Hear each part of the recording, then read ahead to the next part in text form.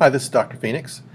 Today I'd like to show you how to read a pedigree, how to determine whether the traits that are being represented on the pedigree are passed by either dominant, recessive, or sex-linked genes, and also how to possibly determine the genotypes of as many of the individuals on the pedigree as possible. So let's look at an example. Here's a pedigree. How do we determine whether the trait is dominant, recessive, or sex-linked, first of all? Well, let's just look at these three keys.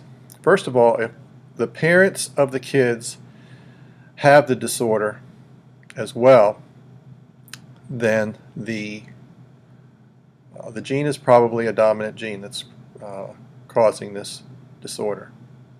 If the parents of the kids have it, it's probably dominant. If the parents of the kids don't have it, then it's most likely going to be a recessive disorder. And if you look at the pedigree and it looks like it's mostly boys, then there's a good chance that it's sex-linked. Alright, so let's look at this pedigree.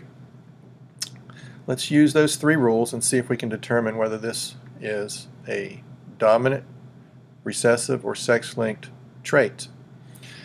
As we look over this pedigree and look at the individuals in each of these generations, we can see that it looks like one of the parents of this generation has the disorder. A parent of this generation has the disorder. A parent of this generation has the disorder. So if we use that rule, this is probably going to be a dominant gene that's being passed along, creating this disorder.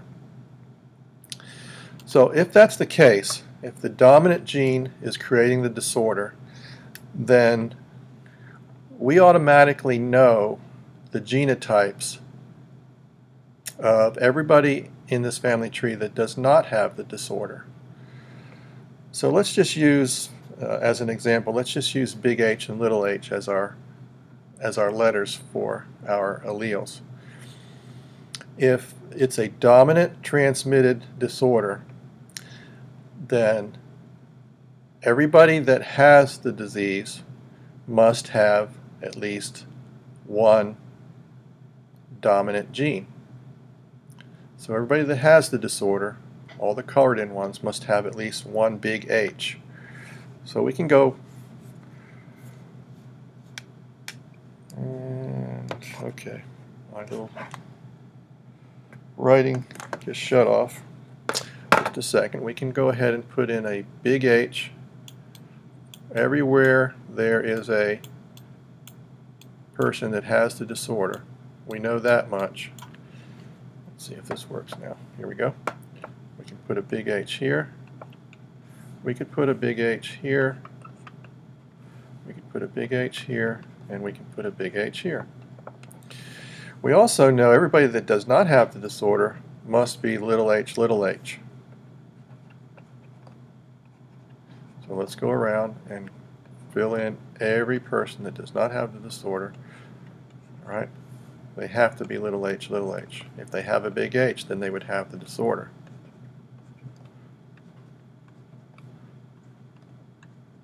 Alright, so we have a whole bunch of information already just knowing that this is a dominant transmitted disorder. Alright, so how can we figure out these blanks? Sometimes you can and sometimes you can't. So let's see if in this situation we can. In order to figure out the blanks, we're going to have to look at the kids. And so the kids of this family would be here, and here, and here, and here, and here. Keep in mind that this mother, the only thing that she can give to her kids is a little h. A little h. So all of these kids right here that are little h, got one of their little h's from mom. That means the other little h must have come from Dad. So Dad has to be that. Okay. Okay? One little h had to come from mom because that's all she could give. The other little h had to come from dad, so that means he has to have little h. So let's go down here to this family. They have a child that's little h, little h. One came from mom, the other little h had to come from dad.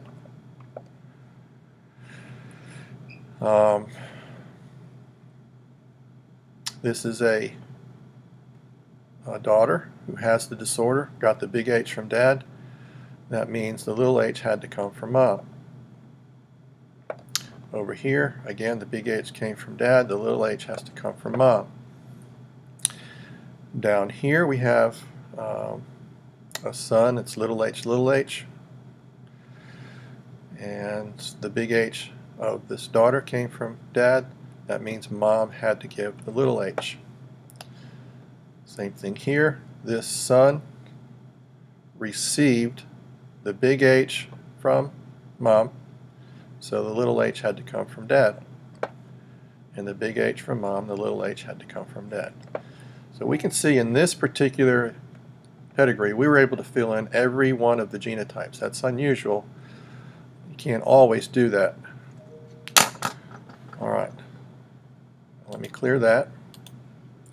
Let's move on to another example. This is an example of a recessive transmitted disorder on an autosome. Notice that neither parent has the disorder, but there are children that have it. So let me expand this. When you have a recessive link disorder like this,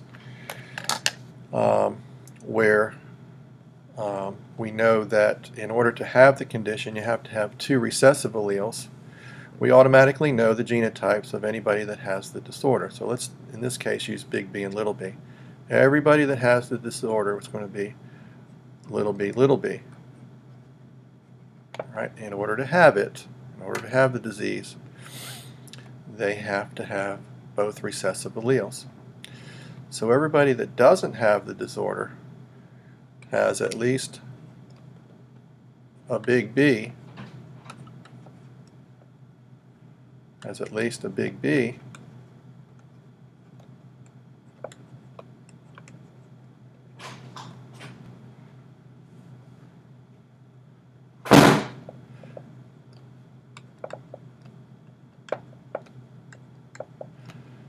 Okay, so we know that much for all of the rest of them. So let's see if we can figure out the second allele for the ones that don't have the condition. Well, when you have children that have a recessive condition, that means they got a recessive allele from both parents, a little b from mom and a little b from dad. So that tells us that mom and dad both must be heterozygous, big B, little b. All right, so we can figure out mom and dad. Now what about the remainder of the children? This one, and this child, and this child. Could this daughter have gotten a big B from mom or dad? And the answer is yes. Could this child have gotten a little b from mom or dad? And the answer is yes. So this child could be big B, or big B, little b. So could this child, and so could this child. We do not know by looking at the pedigree whether they received a big B or little b as the second allele. All we know is the first allele. All right, here we have, let's come over to here. Let's look at this mom and dad and their kids. All right, can we figure out the alleles of any of these? We know that mom here has a little b, so she could only give a little b to her kids. So that being the case, each of these children would have to have a little b.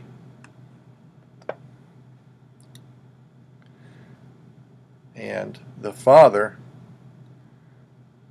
could be big B,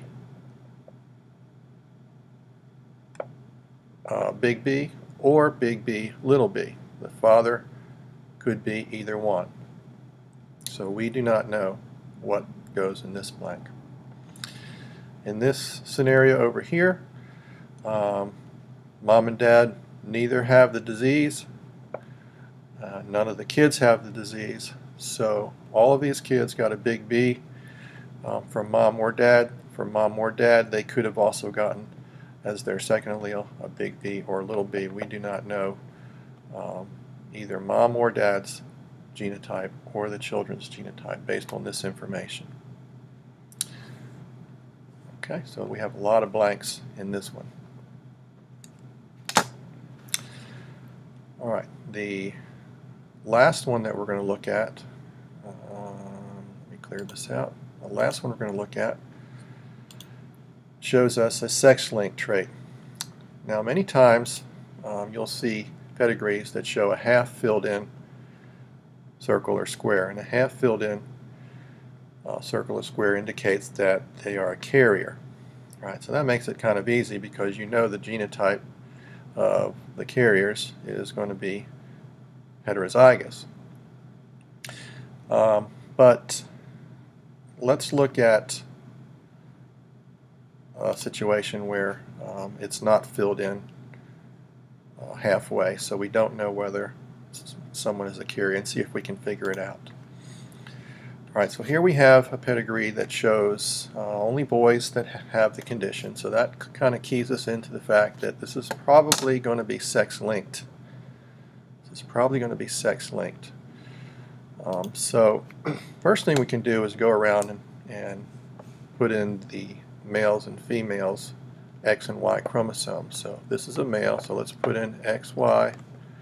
This is the female, XX, XY, XX, XY, XY, XX, XY, XX, and let's do these kids right here, XX and XY.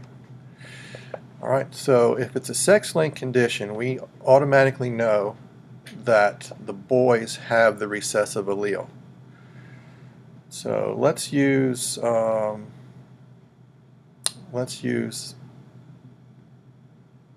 letters big H and little h to make it easier for us to see them. So we know that all the boys that have the condition are going to be little h right here. Alright, we can also put this boy in. We know he's going to be little h right here. Alright, now what do we know about the females? We know that the females that are normal have at least a big H. We know that this female has a big H. We know that this female has a big H, and this female has a big H. Now, what about the boys that don't have the condition? If the boys don't have the condition, they have to have a big H. Right? They're normal. So we know these boys are big H, big H. And we know that this mom over here has at least one big H. Alright, let's see if we can figure out the second allele for some of these ladies. Alright, here, and here, and here, and here at least. Alright, so we have of these children of this family, we have a girl here, and so let's look at where she would have gotten this big H from. This big H would have to have come from mom, correct? The other X chromosome came from dad. That's what makes her a girl. So that X chromosome is carrying a little h. So we know that this girl is carrying this little h. She is a carrier. And in fact, any other girl is going to be a carrier. Big H came from mom, little h came from dad. So we know that these girls are going to be big H, little h. These girls are carriers. Now what this mom is, we don't really know. We know that she passed this big H on to her son here, and this big H she passed on to her son here. Okay, but she still could have had a little h here and passed it on to the son. It's just that we don't know in this situation. Alright, so let's come on down to this family right here. We know dad's genotype, we know mom's genotype. And so we can see that mom passed on her recessive allele for this condition to her son in this situation. This girl got one of her big H's from mom or dad, could have been either one, and she could have gotten a big H or a little h from her mom. So we really don't know what goes into this blank right here. Again, over here we can see that this is a boy. This boy received this little h from his mom. This daughter has an X and an X chromosome, one from mom and one from dad. We know that dad had to give a big H. Mom could have given one or the other. We do not know from looking at mom and dad what this is going to be. But we could come back and look at the kids and try to figure out what this is. And in this situation, we won't be able to figure that out. Okay, so that's just a couple of hints on how to figure out how a trait is transmitted by looking at a pedigree, and also how to determine the genotypes. I hope that's helpful to you, and feel free to shoot me a question on My Big Campus or bring your questions to class.